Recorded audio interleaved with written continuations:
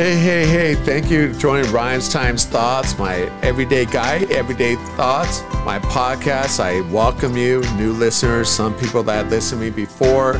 Thank you for coming and spending some time with me. We're going to try to cut this podcast, maybe only 10, 15 minutes max, try to catch some important things. I was lucky enough to be able to talk to some people from South Dakota. I got introduced by friends, and also my brother on this subject was happy to call because his daughter is entering high school.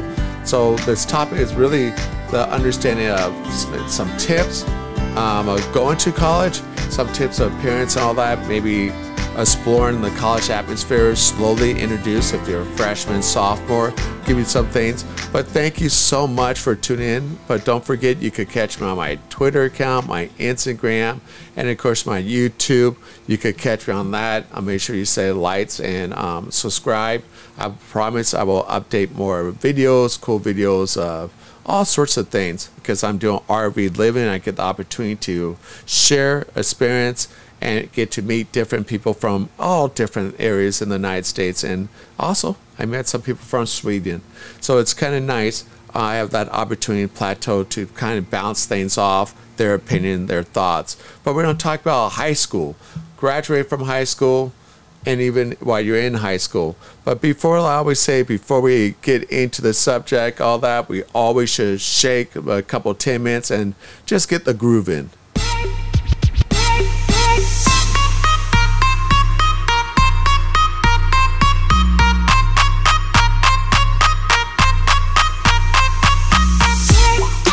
Yeah, that's it. We got our groove in. We're going to be talking about high school. Experience of some fun facts that some of you guys don't know. I'm trying to cut it shorter because that is a big subject. You can't talk enough about it. But let's just talk about the little thing. Hey, we talk about biggest thing, colleges. How many everybody across the world think about colleges? They do. You have 60% in every race. You have 62% of whites think about, 62.9 think about colleges. You have Asian culture think about around 83.2%. You have Hispanics think about 56.2%, and you have blacks that think about it by 56%, 56.6%. So we kind of get that everybody, there's not a different culture. Everybody is thinking about colleges. You know, economics comes in play, so that's the big issue maybe that comes in of all race. Economics comes in play, how you pay for the college and so forth. So we got that, right? We kind of understand that. I mean, you think about the percentage of U.S. high school graduates who are attending college and looking for work and already employed was 33% in 2020. So graduate from high school, attending college, it turns out to be around 33%.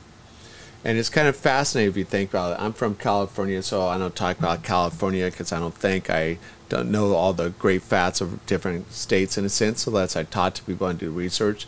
But I just did little fun facts about California. Among California, public graduates, 63% are enrolled in following high school graduation. 63%.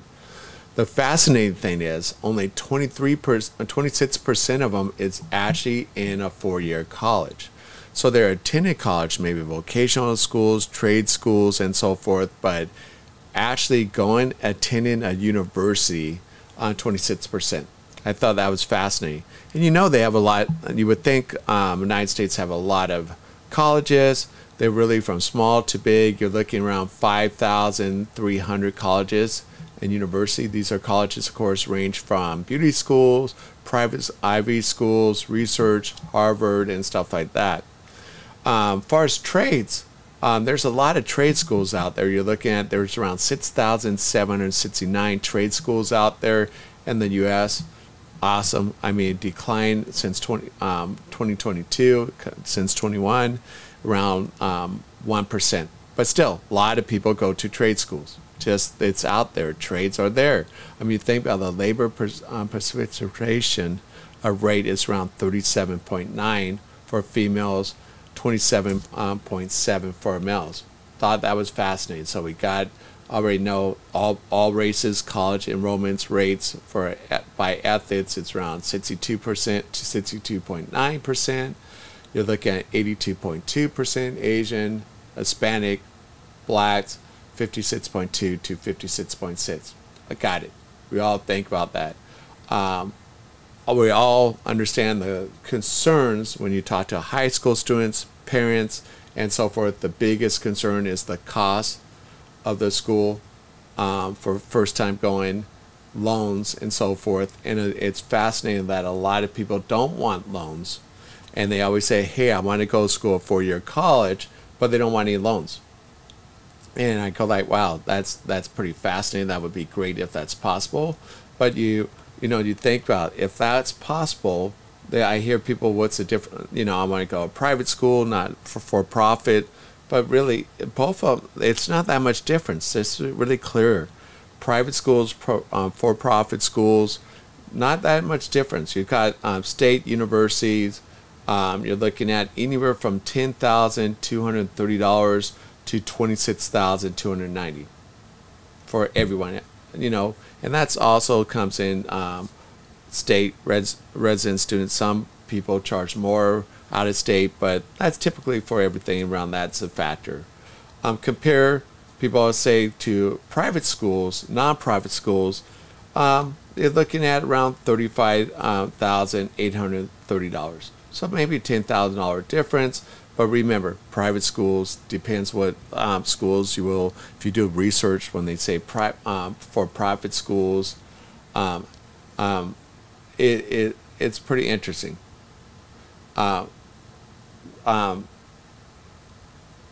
It's just fascinating, honestly. So you remember at private schools, non-profit schools, you're looking at a dramatic change, but remember, it depends what college you're going to, so forth. We got that. Cost of colleges, no doubt about it, is expensive. And good for you guys if you have, you thought ahead and have funding in place and so forth. Awesome. Congratulations. But, always tell people, yeah, I talked to a couple of seniors and I said, man, would you ever go to a community college compared to a university, and you hear them say, never thought about it, right? Maybe the factor is colleges, high schools, they focus so much on universities that they don't realize they're putting damage on people that can't afford university. So they also think a community college is not good because we focus so much on a 4-year college. But we already did the stats. Remember, we did the stats how many actually go to a 4-year college. It's if we really focus on those stats a little, you would think, hey, maybe we're shifting. We should talk about 2-year colleges, trade schools as a little more in the curriculum thought process. Because once again, you're looking at only 33% of the people that graduated in 2020 actually went to a college.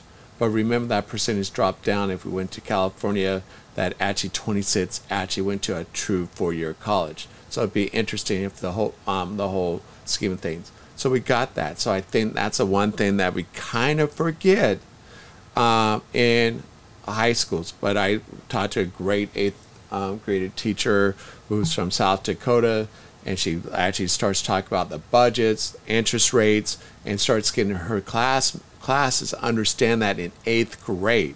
Can you imagine if they did that every year all the way to their senior year, enhance, use Excel spreadsheets, all that, how much more the students will be prepared for college and even life. And also, I think that would be a great talking point for the parents to actually now understand we want to support you for college, but you understand how much the cost of the college, and you just talk about that your senior year. That's not fair for the kids. It's not even fair for you, honestly. So I always tell people, freshman year, I'd say don't talk about colleges because that's not the time to do it. Remember, that's when they first start going and understand high school, starting to hear the sounds. The hallways being more filled, the students are more active. People are thinking about, seniors are thinking about colleges. Don't you remember when you were a freshman how overwhelming that was? If you play sports, now you have people just as almost good as you as athletes, and now you're competing with that. So is that fair to put not only a freshman talk about getting used to college, talk about college, and then on top of that, getting used to high school? That's why high schools don't really introduce colleges till what? 10th grade when they start introducing. There's a reason for that. So I really think high school students should be their freshman year. They should start getting used to it, building friends, trying to make it good times, make high school experience the freshman year the most exciting time, and supporting them and so forth, because that will translate in the next 3 years their career path. So I think that's what we should really focus on. If you want to introduce anything about college, do those colleges that don't do they let you take classes, but they don't count for your degree yet. So now you could like take a whole bunch of them, and it's only 4.5 weeks instead of 15 weeks, a normal semester, because if you got credit, you have to be in school for 15 weeks. And remember, college homework is around 20 hours a week per class. So why not you introduce them into college? Maybe some like my school, Academy of Art University, they have a pre-admission thing for 4.5 weeks. You could take any classes for free. You just buy the supplies. You could introduce to architecture, illustration, and you get the foundation. And then if you came their school, great. If not, but the best thing is it gives them opportunity. And I think anybody should have the opportunity to understand how college is. I mean, that's the key to everything. Remember, college is, if you don't talk about it, it's not like all of a sudden out of the blue you actually win a prize. Come on, is it that easy to win something? No. Hey, go hit curtain number 3. You get free college. Dude, it's not that easy. So I think the freshman year, let's let the kids get used to college. Hopefully the teachers are talking about budgets. I wish that more schools talk about budgeting, interest rates, and all that from the freshman, sophomore, senior year. It made them a better student, better person in life, and less failures. So I really think about that. I think that's the thing. So I know we talked a little. It's time to like maybe clear the mind again, and let's just go back into it for a couple more minutes, but let's just refresh.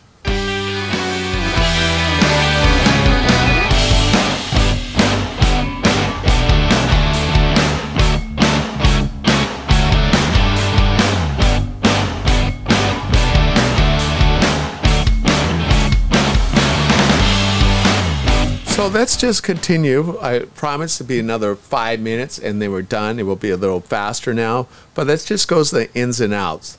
Let's talk about one thing, like pre-college classes, study that, do those kind of things. But I just want to let everybody know you do have other opportunities. I mean, the 5 most demanding jobs right now out there, only one of them requires a high school diploma. I mean, a degree. Registered nurses is number one demanding job out there that people are seeking. Nationwide, the average salary is around $68,020. Jobs per 1 million people, 15,663 jobs available out there.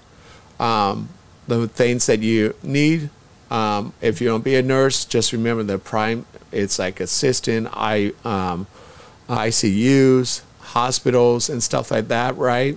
And what you need is, of course, a bachelor degree and a nursing license, a state nursing license. So number one, that's the number one demanded job out there. Number two, surprisingly, but it's not, truck drivers. Hey, kind of made sense. Get all our goods. We're finding how diesel prices is reflecting on our costs of what we buy, inflation on that. So big deal. But truck drivers, we can't live without them. Main thing is to have a clean driver's license and so forth, and a high school diploma or GED, right? So if you're not thinking about going to college, maybe look at a trade like that. The average is $60,000 $911 per year. Per 1 million is 14,997 people that they're looking at job opportunity. Number 3, it's shift leader. It's not like McDonald's, Burger King, In-N-Out.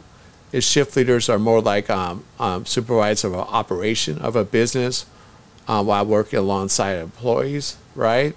It also, only thing you need is really experience, probably to move up in that position, right? And only need a high school diploma or GED. For the average income, $51,643 per 1 million person is around $9,914. Not bad. Number 3. Number 4, delivery drivers. We see that all the time. I mean, Amazon, UPS. I love those guys. Every time I see them, they're drinking a lot of water, so I try to give them, if you guys do that, be nice to your UPS, Amazon, FedEx, and maybe get those package of Gatorade, Kool-Aid, so they could put in their drink. They will appreciate it so much. It's amazing when you just do that little thing that costs you less than a dime, and how much they light up when like you care. So I think, all right, that's important. Drivers. Number 4, the average is $50,858 nationwide. You look at job opportunity, 1 million person. There's 8,653 opportunities. Primary duty is, of course, delivering, transportation, placing things, and the only thing you need is a high school diploma or GED. Number 5 is operation, own your own truck of delivery. So owner, operation, driver, right? You own your own equipment. All you need is make sure you have a truck that you own, the maintenance and so forth, right? All you need is high school diploma or GED.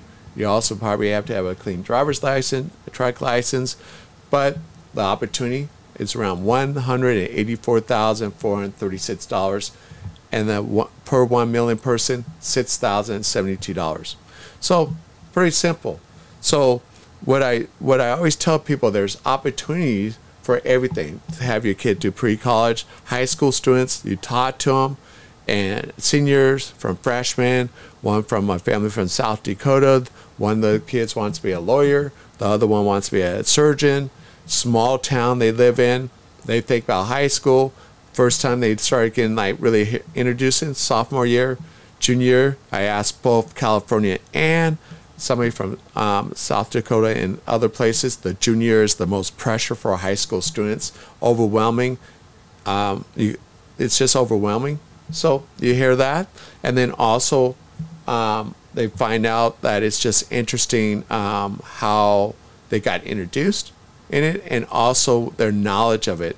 So I always tell parents the most important thing you could do is start having them, if you're wondering about the cost, if you can afford it, why not introduce them to the budget of the house, show them how you calculate how much goes out of the house, maybe talk about the interest rate. There's one lovely lady from South Dakota, she's an 8th grade teacher, and she brings that to her class to let them know, introduce percentage, interest rates and so forth. I think every school should do that. In the past they did. Why are you taking that away? Because that's just life skills to make somebody better. So I hope you guys really have fun tuning into Rhymes Times about little tidbits of fun facts of how high school, the cost of colleges, the percentage of people going to college, so really school is out about that. Do your research. Understand what you need to make your kids. Think about the schools go up 3 to 5% every year, universities. So be prepared for that. It's really hard to get a full scholarship. If you do, think about that. Each year, you have to come out with that same amount of money. To 4 classes at some schools, some of their units cost $3,216. You times it by 4 because you're a full-time student. 1 semester without anything, books, tuition, books, housing, could be around $12,864 per year. Remember how many semesters? There's 2 for sure, fall and spring. You might want to go spring, summer. So you imagine your budget. You can imagine also, in the old days, you could finish school, a bachelor degree in 4 years. Not like that anymore, because a lot of times you need like 44 classes. You think about that, you spread out through the years. That's a lot. You have to, if you want it short, you're taking a lot of classes. So I hope this helps you guys. I want to thank you for tuning into Rhymes Times Thoughts, an everyday guy, everyday thoughts. And I just want to thank you for tuning in. I hope that helps you. Little quick facts. I will podcast from other fun things. I might do a food segment of one of my local food places, so we could go out and see what's the local in Manteca, California.